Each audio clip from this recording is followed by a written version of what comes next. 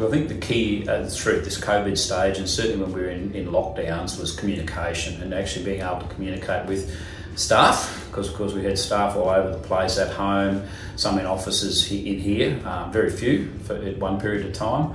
But certainly making sure we had them all involved and engaged was very important. So trying to keep those mechanisms going, so we still met and spoke to people, was crucial. And of course then the customers that we deal with. And at 𝘬𝑟𝑒𝑠 we deal with it on two sides. Our major, we deal with BHP obviously as our major supply arm, supplying small business services to them. And of course all the suppliers that actually come through our network. So just being in touch with all of those and communicating properly has been probably the biggest effort and biggest challenge that's occurred through all of this. Look, 𝘬𝑟𝑒𝑠 has had a phenomenal year in 2020. You know, as much as COVID has struck and hurt a lot of businesses, I think the local buy campaigns and buying small, and BHP particularly trying to look at some of the local areas and supporting them has been very good for the throughput through our organisation. We had a budget for 2020 of about just over $100 million, and we're probably going to come in around about $150 million.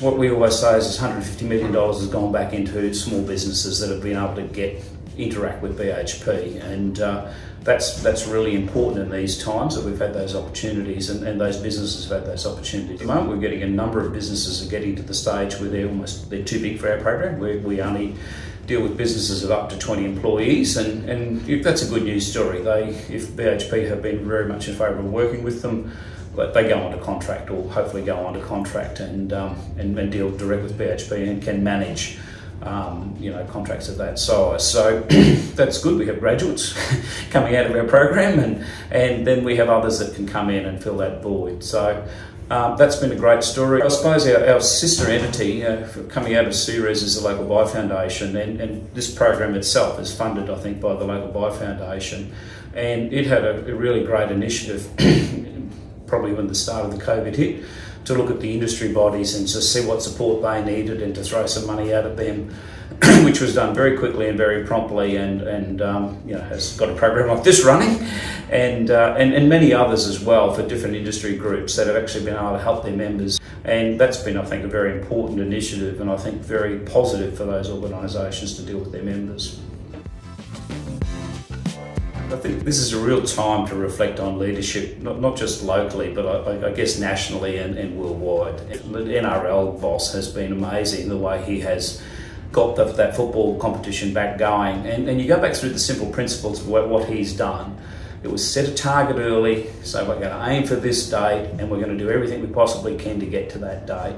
And they did, and they achieved it. Being able to adapt is a key message, and I think he's shown that in spades. I'll give credit to our politicians. Initiative to change to a national cabinet and do that with a flick of a switch and everybody agreeing has been quite phenomenal. Again, with my health hat on, Jeanette Young in Queensland has been phenomenal with a clear message, clear direction about what she sees as happening. Again, she's a health worker, she's not an economist, and her role is to manage the health of Queenslanders, so she's been very clear and very precise. So communication coming out of those channels is very important. A clear path is probably the answer to what describes leadership to me.